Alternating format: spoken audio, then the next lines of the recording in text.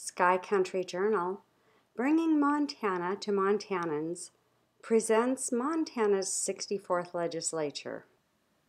Senator Jennifer Fielder sat down with me today and shared her thoughts on some upcoming legislation. Well, the last thing in the world that we should be trying to do is put more people on welfare, especially able-bodied people. What we really need to be doing is investing in independence and providing opportunities so that these people can have good-paying jobs, they can have their freedoms, and they can be self-reliant. If we work on those things, then we're going to be able to prosper as a society and as individuals. But if we put all of our effort into just expanding welfare programs, we're going to be trapping people in poverty for their lives. I've heard some arguments about what age young people should be allowed to choose their path in life. And I believe right now they have to go to have some education through age 16, but after that it's up to them to choose what they would like to do. And I think that's probably a good idea to allow that choice. People need to realize that they're going to pay the consequences for their choices.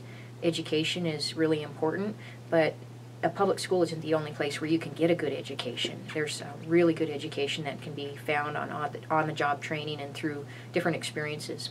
I have a friend, an old gentleman who left school at the age of 16, and he went out into the woods and started providing for himself through hunting and trapping. And he's quite an amazing person. He's now a millionaire. He made his first million decades ago. So he figured out that there was a way to go out and make something of himself, and sitting in a classroom being lectured at wasn't a way that worked well for him.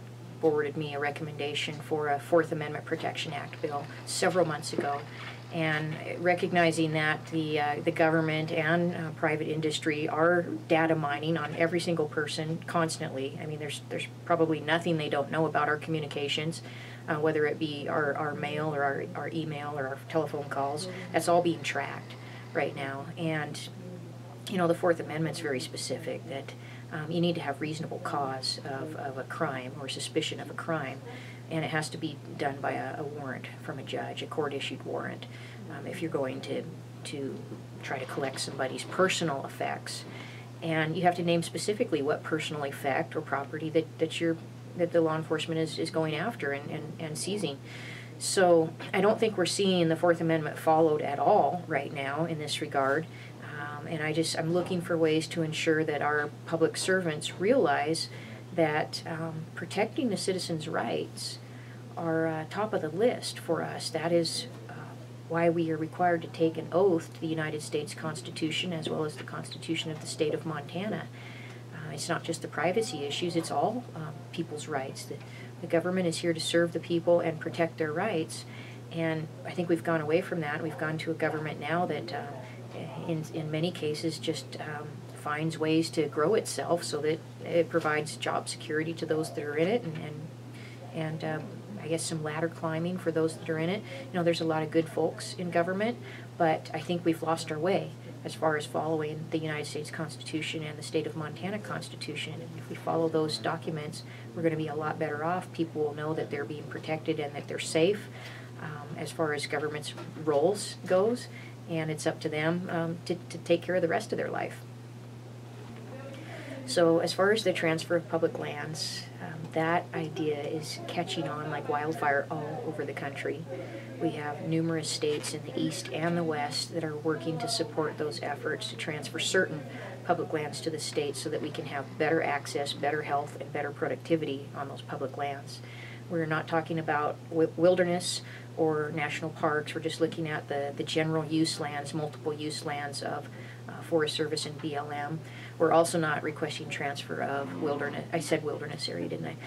So, and we're not talking about Indian reservations or military installations, just the lands that were supposed to be set aside for multiple use, sustained yield with local planning under the 1976 Federal Land Management Policy Act.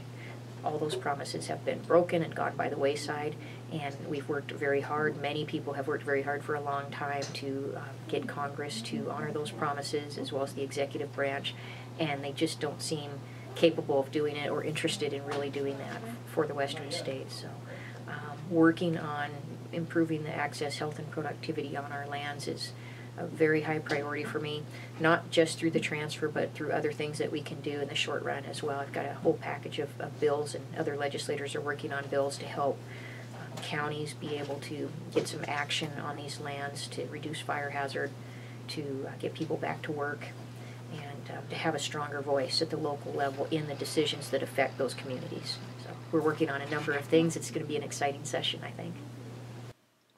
Watch more reports from Sky Country Journal online. I'll see you out there.